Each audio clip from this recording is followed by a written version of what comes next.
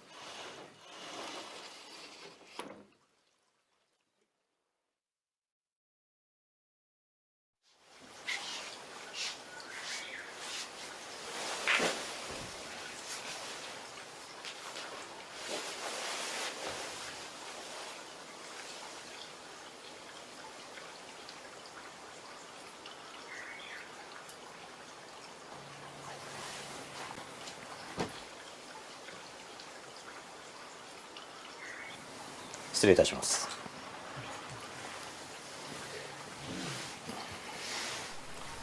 President Saito, it is an honor to receive you today. Thank you for the invitation today. It is my pleasure. This time of the year has a special meaning in the tea ceremony calendar as it marks the changeover of the main utensil from the furnace to the brazier. The early May is also a lovely time with fresh green, which offers a refreshing backdrop to tea ceremony sessions. In this somewhat extraordinary setting, I hope you will enjoy a special moment here with me today. Thank you very much. As we are approaching early summer, we have here the landscape painting by Seshu. Though this is an ink wash painting, the image provokes in our minds the landscape in colors as we see it at this verdant time of the year, like we see green mountains and blue sky. The monochrome in ink is extraordinary in the sense that it changes the perceived colors depending on external conditions, together with the blank areas in which the void stimulates the viewer's imagination.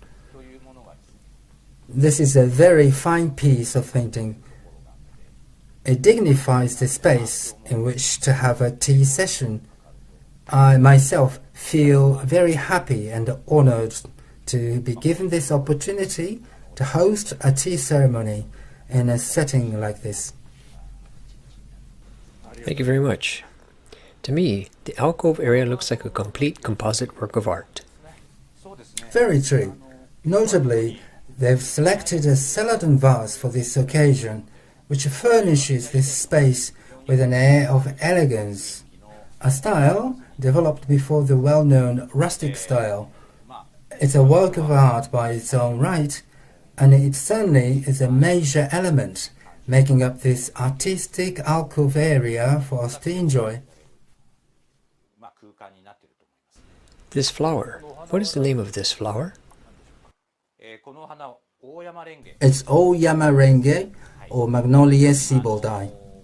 Celadon vases for their elegant appearance are said to go well with plants with a large articulate flower, such as peony, instead of arranging a bouquet of flowers.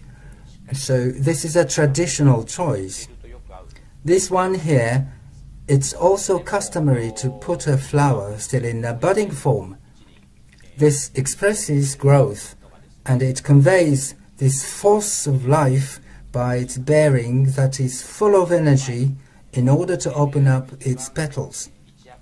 The idea behind having a flower in this state is for us to sense the energy. In this sense, it is another form of life apart from us that is present in this space. So we can say this flower is also a participant in this space. The theme for today's session of the Mokichi Okada lectures by the University of Bologna is the idea of Ma, which relates to many different ideas and contexts. Basically, we think of Ma in terms of space and distance, but it may be interpreted differently in other cultures, and therefore, we're talking about Ma in the Japanese context. Take this painting, for example.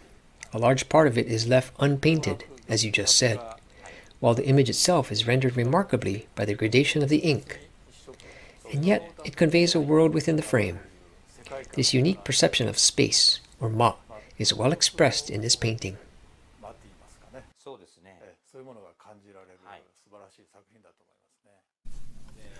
Sesshu produced many paintings, and there are ones in multiple colors, but this monochrome composition gives a strong impression that the blank area does not mean a void or nothingness, but rather implies an infinite space behind it.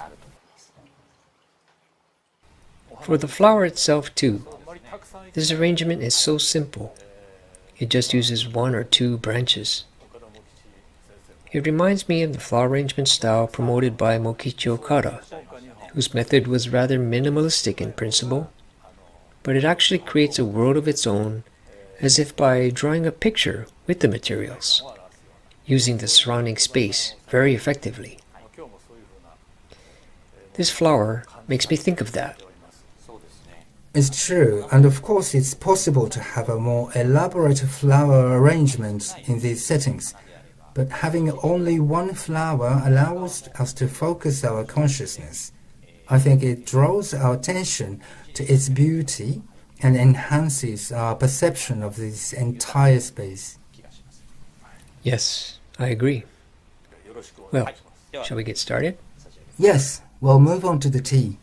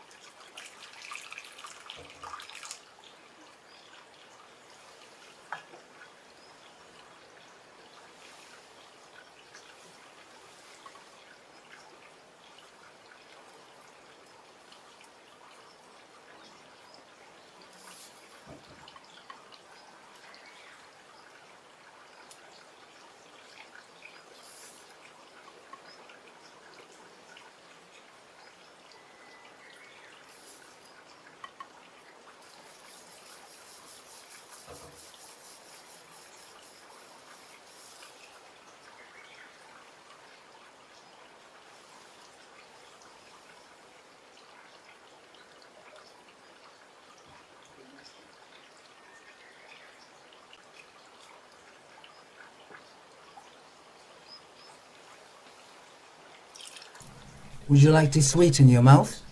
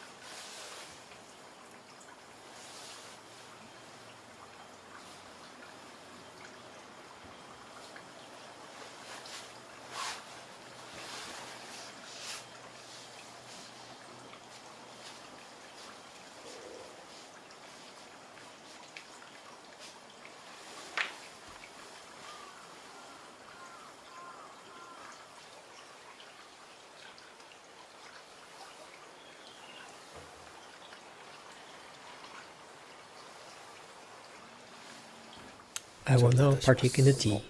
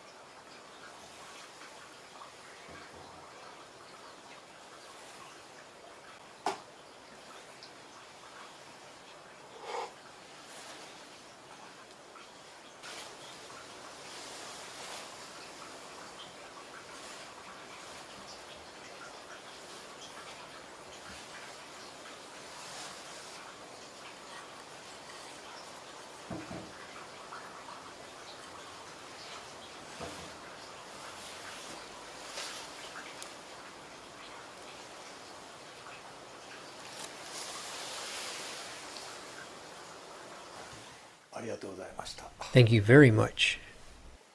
It was very delicious. Thank you. This bowl is one of the key era bowlware, and this one is believed to be fired in Korea in the late 16th or early 17th century. Key era bowl is a subcategory of the era bowl type earthenware, which is characterized by its yellowish hue of the glaze, as opposed to the standard era bowl, which is more chocolate in color. The form is also typically rounder than the era bowl style ware. The bowls that came from Korea were often created for everyday use, so they have a kind of robustness in the form. For this reason, they are not refined. When you put the bowl against your lips, you may feel its somewhat uneven texture. This robustness and roughness, not seeking perfection in form, is another charm that's enhanced in the rustic ambience of this space. I see what you mean. The bowl does have a light yellow tone to it. Well, compared to the standard era bowlware, this glaze is more ochre than chocolate. To see this bowl on its own without comparing, it might not look so yellow to you. But I also like its subdued and yet strong sense of presence. As you say, some bowls of era bowlware, such as this one, are visually well defined, and yet they do not dominate the space by their presence, and this lightness in their texture is suitable, especially for the tea ceremony of a less formal nature. In this sense, it is quite fitting to today's occasion, the tea ceremony using a brazier. So you mean it matches with this time of the year, the early summer season. I see the sliding panel over there. Its green color is very eye-catching. I thought the design complemented this tea bowl perfectly. It's not often that a tea room is decorated with sliding panels with such a bold design. These panels could well be the main artwork in the room. This special arrangement gives a strong character to this space. It somehow gives me the feeling of having tea within a mountain forest. Interesting. It's true that the paintings inspires a kind of outdoor feel. So against this background, this somewhat unrefined bowl of key rubberware blends perfectly into the picture like a little stone in a grass field. This is such a tasteful experience, to have a bowl of matcha tea in a room and yet feel as if we're out in the garden. The little cake you had earlier, it was shaped like a peony flower, like the magnolia sieboldi in that celadon vase. Peony is also a preferred flower in Japanese tea ceremony. Peony is such an elegant plant that is likened to a noble lady. So, today we enjoyed two most elegant flowers during the session.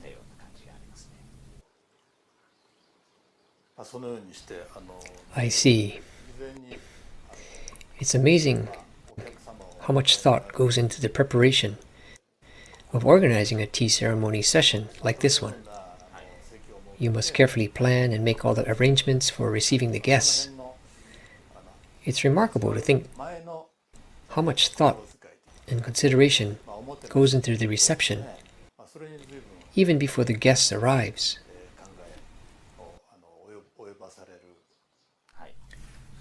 That's true. For example, today we had a session between two of us, but the audiences are far away in Italy, and this was also taken into consideration in the choice of the cake. The cakes in tea ceremony always represent something, some of them more abstract than others. For the people watching this from Italy, we thought that it would be more enjoyable to have a cake that was based on an easily recognizable motif. Hence, we've chosen one that has the shape of a peony flower. The ambiance is remarkably tranquil, and time simply passes by as we enjoy the peacefulness, which I think is a very distinct aspect of Japanese culture. This is demonstrated so eloquently in the tea ceremony, in that the procedures are composed of very few movements, but each action being so refined and meaningful.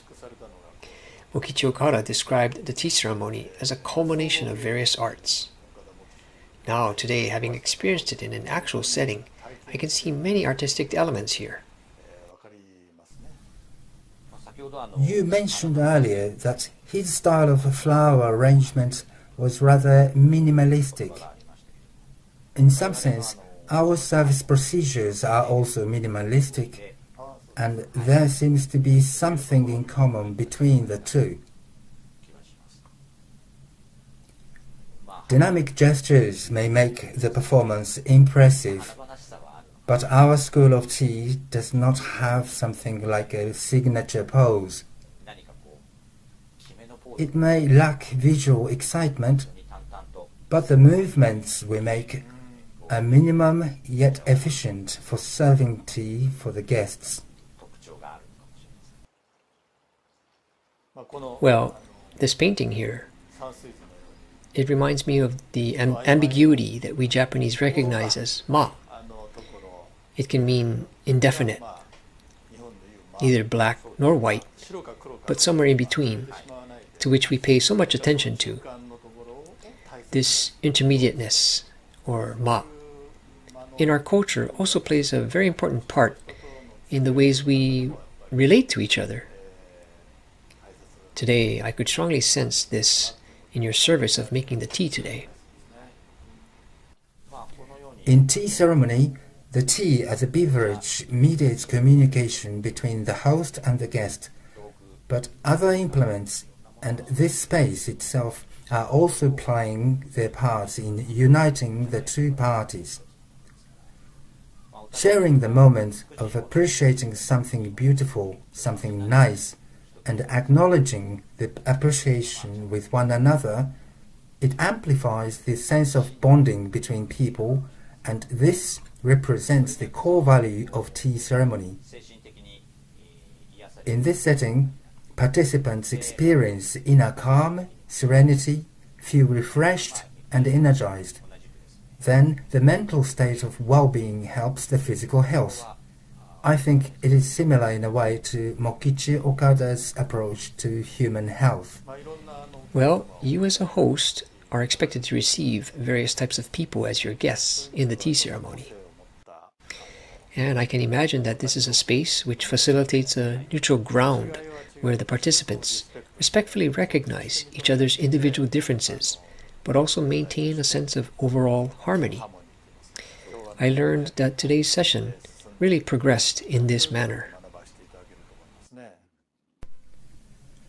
Today, as we can see, the alcove decoration is coordinated with items of similar attributes in terms of the historical periods and artistic taste. This is harmony of a homogeneous kind. Over here, on the other hand, the pot and the brazier are relatively modern, while the water container goes back further in periods. Nevertheless, overall harmony can be achieved by careful coordination. It implies that it's possible to have differences to strike harmony.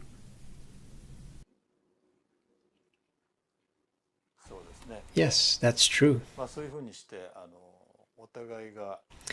By respecting each other for their differences, this is a concept that is fundamental to attaining peace, which is particularly important for times such as today,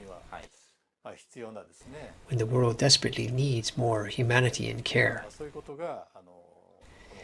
I think this is very profound and can be learned from a session such as this. Tea ceremony has its roots in the warring period. Therefore, there is a strategic aspect in the practice. There must have been many occasions of crucial sink or swim kind of negotiations, and people used tea ceremony in that precarious context as a means of establishing liaisons between individuals. There are many episodes of this nature in the history of this country. In this sense, given that the world is showing once again signs of unrest and confusion, I think the ideas fundamental to tea ceremony may offer some valuable insights. Mokichi Okada himself supported the idea that tea ceremonies should be promoted internationally. I hope you too will have a chance to make such a difference.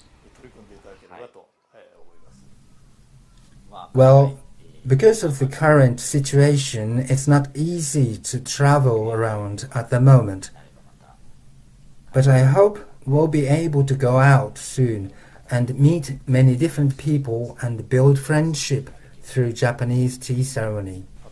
I hope so too, and we'll be more than happy to support you in your efforts. Well, again, thank you very much for today's tea ceremony.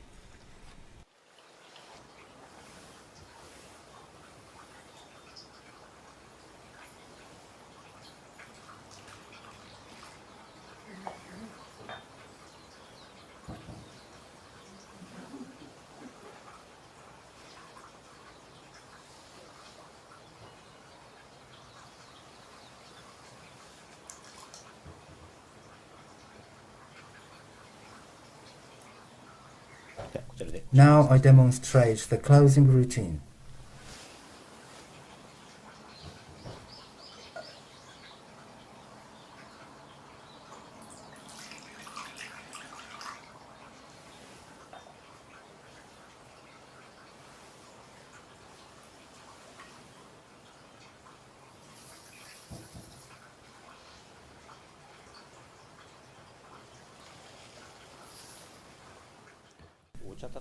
This rotating movement is for checking the condition of the bamboo whisk.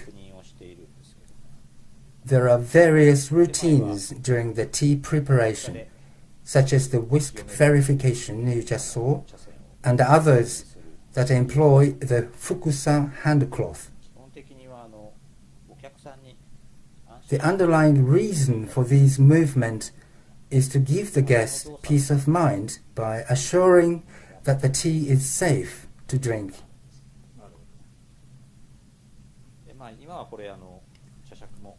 I'm wiping the scoop now, and at this stage the scoop has been used, so I'm literally cleaning it.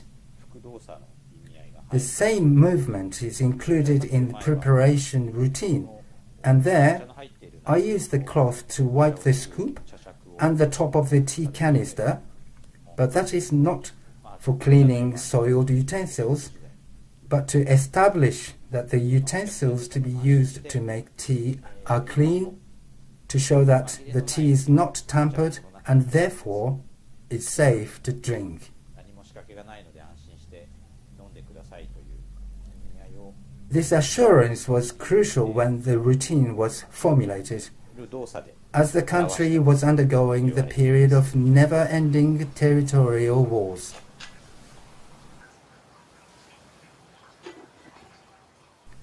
Now, it's time for the implement presentation.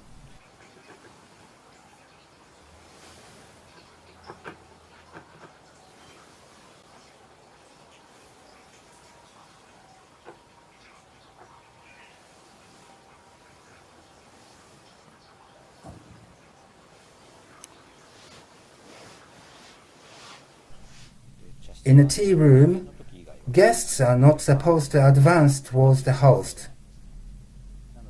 So the host prepares these small implements for the presentation and place them in front of the guests so that they can have a good look at them.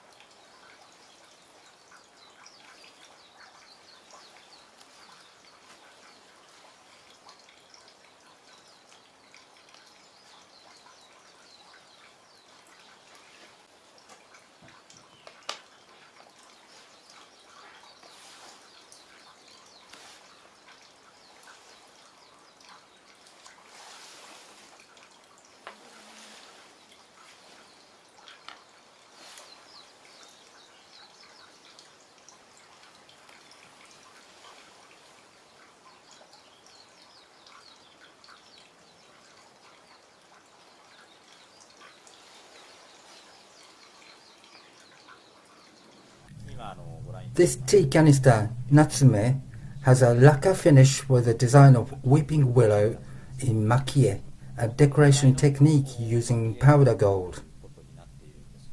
If you look at the details of the design, you can see that the willow tree is depicted effectively using the different hues of gold while maintaining certain portions of the black of the base layer. We can draw a parallel with the concept in relation to the ink wash painting. It is laid out overall, covering the top as well as the size of the container. The design is well conceived, but the straight lines of the drooping branches stretch over the round shape of the container so that the weeping willow tree looks almost three-dimensional. Tea scoops are usually appreciated by knowing their given names and who crafted them. This one is made by our grandmaster Futesai Soshu, and it is called Zui-un, meaning floating clouds. The names are usually inspired by the pattern, or landscape as we call it, showing on the surface of the bamboo. In turn, guests appreciate the beauty in the scoop when it is presented in front of them by exercising their imagination to match the landscape and the name. They may also enjoy recalling the emotional impression later on evoked by the name. This one in front of us has a relatively lively landscape. It is perhaps the streaks of exceptionally light skin color that conjured up the image of floating clouds. Now, knowing its name, we can imagine how such an image came to his mind when Futesai Soshu named it.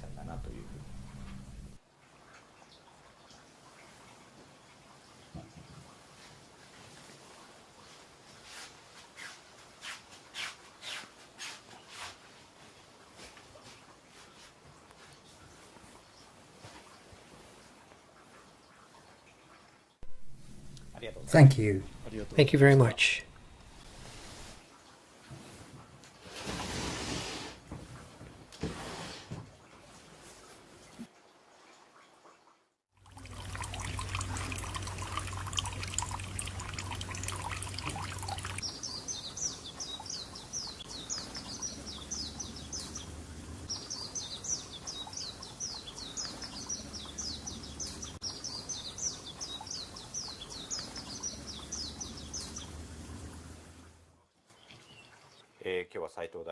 So that was the demonstration of Japanese tea ceremony with you and our audiences in Italy. Thank you very much. As we know, our theme today was Ma in the context of Japanese tea ceremony. Ma may refer to space and time, and also has various other dimensions. Throughout the tea ceremony session, there was a period of silence, followed by a conversation. This contrast between the silence and the conversation itself also constitutes Ma. Tea ceremony has a function of bringing people together, and there are many cues that initiate or encourage this to happen throughout the process to draw people closer to one another. Then, as they open up to the other, the emotional distance becomes closer too. This distance is also Ma. Therefore, it is the ultimate and desired outcome of Japanese tea ceremony to minimize the emotional Ma between the participants by sharing this moment together. There is also Ma in the sense of the passage of time. On an occasion such as today, this slow pace of time allows us to share a lot of things about ourselves, about our interests, thoughts, and so on.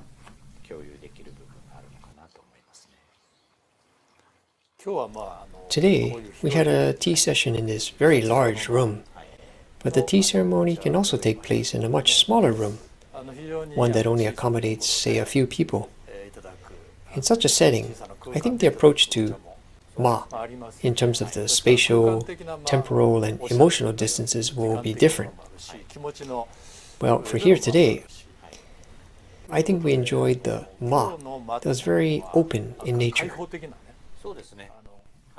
Yes, it was a relaxed, rather carefree environment we had today. The smaller room you mentioned, which is called Koma in tea ceremony, offers a very different setting. As the host and guest sit much closer to one another, they would inevitably sense an extent of psychological tension. So the states of their minds would be very different from what we experienced today in response to the Ma in space and the moment when the tea was served. It is more relaxing to serve tea in a large room like the one we had today, and I enjoyed it myself. I was feeling very peaceful. In this sense, tea ceremony allows you to perceive how we are internally affected by our spatial and temporal Ma. When a tea ceremony takes place in, say, a large room versus a small room, do you think it would make a difference in the topic of conversation? Well, in a formal session known as chaji, or a tea function, tea is served twice. First, in a small room, Koma, where a strong tea is served, followed by the second service in a large room to offer a service of weak tea. The highlight of the function is the strong tea in the Koma room, and everything else is organized around it.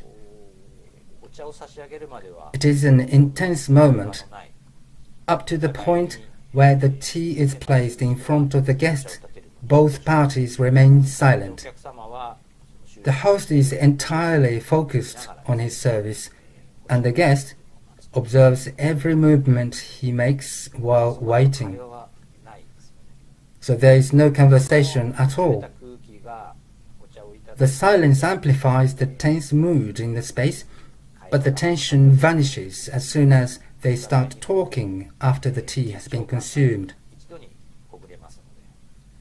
This mood change is a moment when the two parties can acknowledge to themselves the unity between them.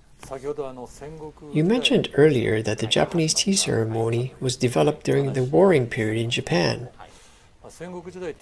It was a period of perpetual fighting and conflicts. It is a fascinating thought that the tea ceremony was practiced in this context, in such a small room. You would sit in this enclosed space with someone who may actually be your enemy. You're bound to be anxious, and yet you act out the service procedures in such a peaceful manner. I wonder if this is something particular to Japanese culture.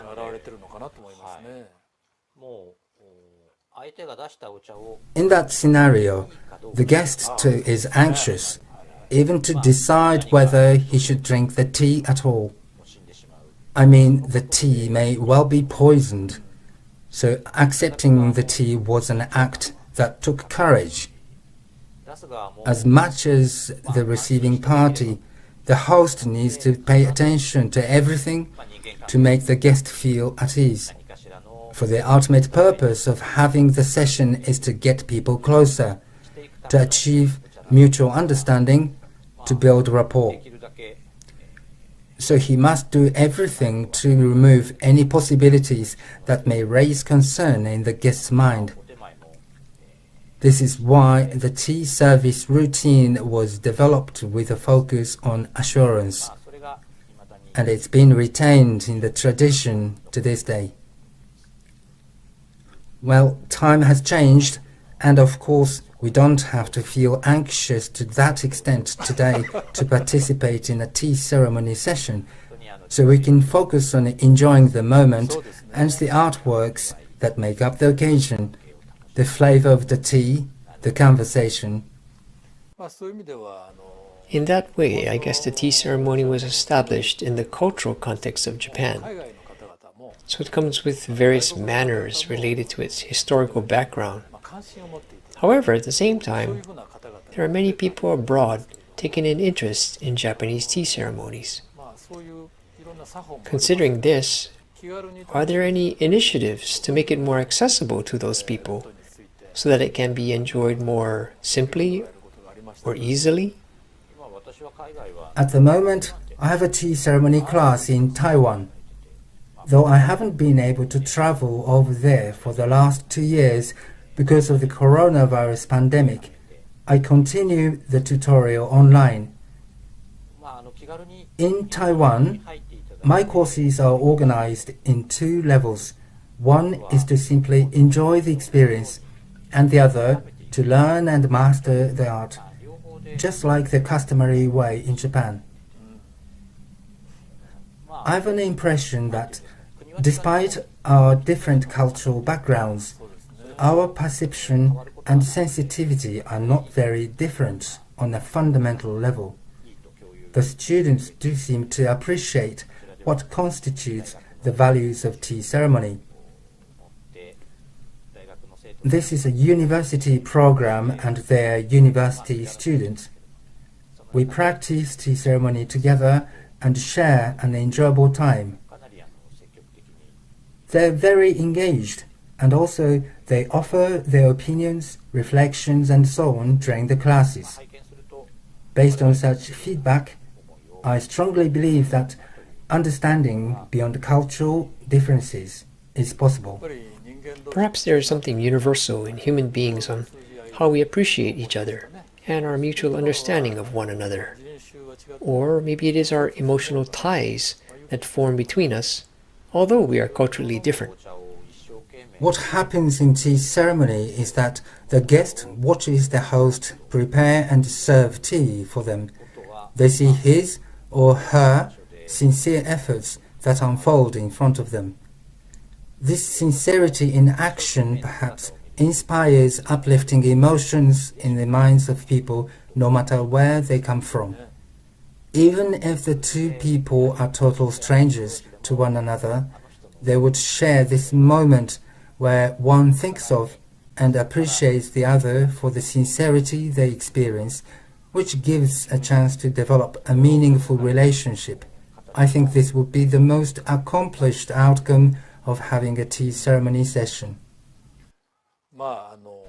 Well, I too have traveled to many foreign countries, and I think Western society is characterized more by its dynamism, which draws a stark contrast to what we did today, that is, the tea ceremony, which is marked by very static, almost motionless procedures. Japan has developed this remarkably distinct cultural value, and yet, as you said, we share the same humanity with people from other societies on a fundamental level. Speaking of a contrast, there is a relativity in the proceedings in the sense that the overall stillness amplifies the impression of an otherwise subtle bodily movement. Obviously, no actions in the service are intended to draw guests' attention to them, but people do respond emotionally to those considered and carefully executed movements. Yes, I see. Well, today, we have presented the idea of Ma in the context of a Japanese tea ceremony as part of the Mokichi Okada lectures by the University of Bologna in Italy. They have been discussing various concepts and contexts that relate to Ma, such as Ma in European architecture, Ma in music, and so on. And we've presented our case through a course of a tea ceremony session. We've also seen examples of how Ma, in terms of space and time, as well as with reference to emotional distance. We've also discussed that careful consideration in terms of these multiple dimensions of Ma lies in the core of practicing the tea ceremony. And all the procedures, the manners, and receiving the guests are all built upon it. This has been a very interesting discovery for me as well. Thank you very much for today's tea ceremony session. My pleasure. I hope that our presentation has given the people watching this video in Italy some meaningful ideas to their further discussions. Thank you. Thank you very much.